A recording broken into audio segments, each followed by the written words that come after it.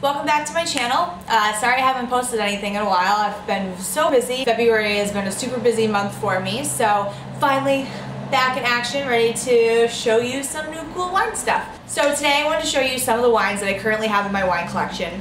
I have a decent amount of wines. They're overflowing in my kitchen, but over the last year I've gotten some really cool wines, and so I figured I would show you some of them and give you some suggestions on wines that you can try at home.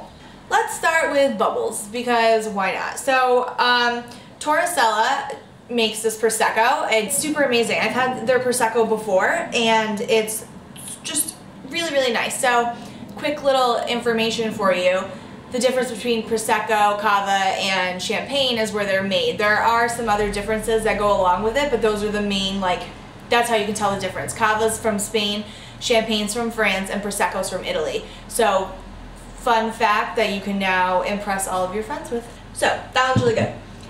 Next, let's do... Sorry, this one's a little dusty. This is Thumour from Wink, which is formerly known as Club W. This also has a really cool label. I don't know if you guys have ever heard of Club W or Wink before, but they always have the coolest labels on all of their bottles. You know, they really take the time to make a wine label cool. And I know most of you do the same thing I do. When you go to the store, you buy wine based on the label. Yeah, cool labels, Wink, I'll link down below.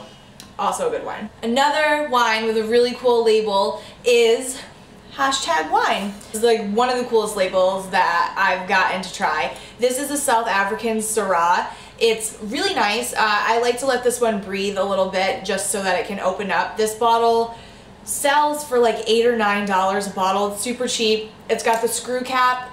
People, don't be scared of the screw cap. One of my friends was looking at me when I unscrewed a bottle of wine, and he's like, ew, screw top? Like, I thought you were supposed to be some like wine lover. And I was like, screw tops are not something to be embarrassed of. They're practical, they're saving corks, and it's honestly a better option. So it's absolutely beautiful out right now. It's about almost 70 degrees and it is February. So now I'm in this like, let's drink rosé all the time. It's summer, I'm ready to drink rosé, but in reality it's only February. But I've already started stocking up on my rosés. So this one is from Withers. I think it goes for about $16 to $18. It's really not that expensive. Rosés are usually within that price range. I would say from $10 to $25 depending on what you're getting. Rosé does not take a long time to make. It's a quick maceration of red grapes, and it doesn't have to be bottled very long at all. So that's why it's easier to make it, and that's why it doesn't cost a lot. So you should not be paying a lot of money for a rosé. So this one is right in the good price range. It has a really beautiful, salmon color to it, and I can't wait to try this one. Another rosé that I just recently got is this beautiful baby in this frosted bottle. I'm so excited to try this one. Rosés from France are some of the best rosés because that's where they originated from. So these ones are always really, really good. This one is a blend of 3 different grapes, and it looks pretty awesome. Yeah, so I'm excited to try this one as well. One of my favorite red blends that they have. This label is so cool. It's modeled after Juliet's Wall in Verona, Italy. So it's just like a love wine. It's just like, oh, I love you so much. It's really inexpensive. I would say probably like $15 a bottle, and it tastes so good. They also make a Prosecco and a white blend that is also Passamento brand with the Romeo and Juliet label. So definitely pick these up. So this wine, appropriately named Rainstorm Wines, this is a Pinot Noir that they make, and it's so fantastic. The label is also super fun. It's got a little like holographicness to it. It's just a really cool wine. This one is a 2013. You can pick these up at any store. I think they're readily available all over the United States. So I was also sent this amazing package of like 12 or 13 Bulgarian wines. I wrote a whole post about them, and because I was like, where is Bulgaria? Like, I had to look at a map, and after my geography lesson I realized that they really do make a lot of amazing wines. Definitely an area that you should check out if you're looking to explore different types of wine or different regions that you're not aware of. I know we've all tried a California wine and a wine from France and Italy, but give a wine from Bulgaria a shot. Eastern Europe has a lot of great wine regions, so definitely check them out.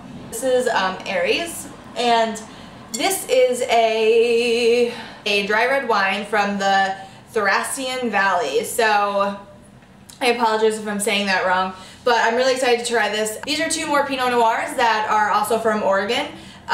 This one is the Domaine Druhin, and this one is Rose Rock by the same company. They're from Oregon. They're a 2014, which is a really great year for Pinot Noir grapes.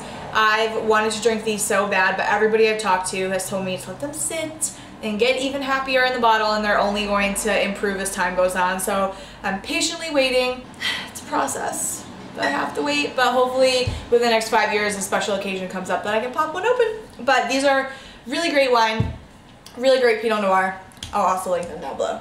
So I do have one white wine to share with you. I don't have a ton of white wines in my collection right now because I've been drinking them all for some reason. I've just been in a white wine mood, I don't know. But this one that I do have left is a Bulgarian white wine called Le Photographe. I'm probably saying that with the wrong accent, but we'll go with it.